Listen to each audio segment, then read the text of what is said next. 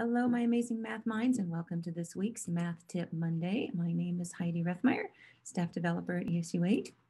And this week we will continue our conversation on the article by Dr. Karen Karp of 13 Rules That Expire, again, to help promote strong conceptual understanding with our students and make sure that what we're saying or encouraging our students to do does not lead to some misunderstanding later. So here are really two topics I'm going to combine today. One of them is when we say line up the numbers to the right when we're dealing with addition and subtraction of whole numbers. And then oftentimes the terms that we use again in addition and subtraction of borrowing and carrying. So we'll take a look at what issues we might run into and some different terminology we can use to help our students, because unfortunately the line the numbers up to the right, that particular concept will expire in grade 5, which is when we start dealing with computations with decimals. So I'm going to go to the iPad and we'll look at some examples.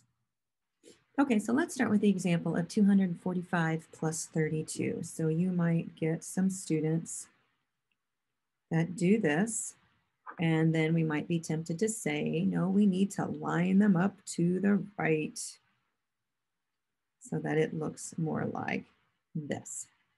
Well, yes, that will work when we're dealing with whole numbers, but we want to run into problems then if we have something like this.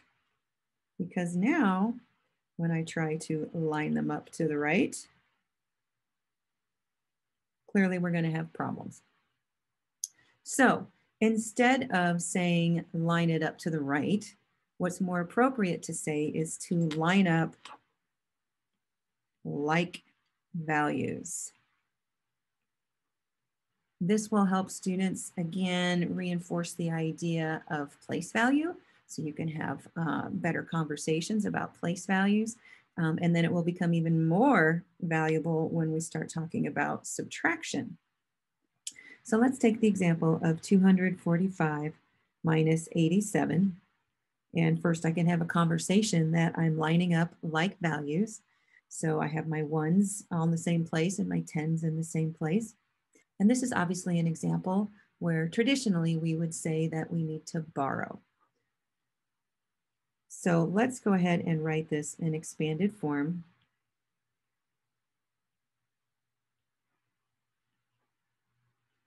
Again, I am lining up my like values, my ones and my tens. Now, instead of saying borrowing, we're not really taking from something and then giving it back. We are regrouping some of our different place values. For example, I'm going to regroup this 40 into a 30 and a 10, okay? And then this is going to become 30 and this is going to become 15. So I regrouped my tens. So I can then subtract my 15 minus 7.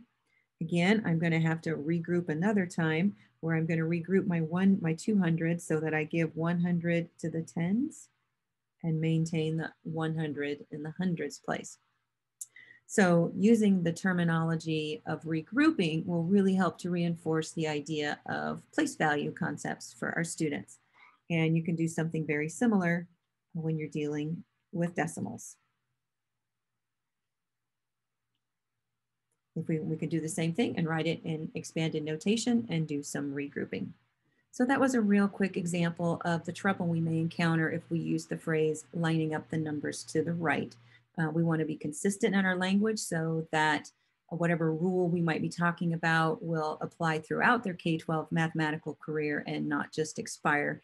And also the precise vocabulary in terms of using regrouping instead of borrowing, again, will help students have a better understanding of the concept of place value in our numbers.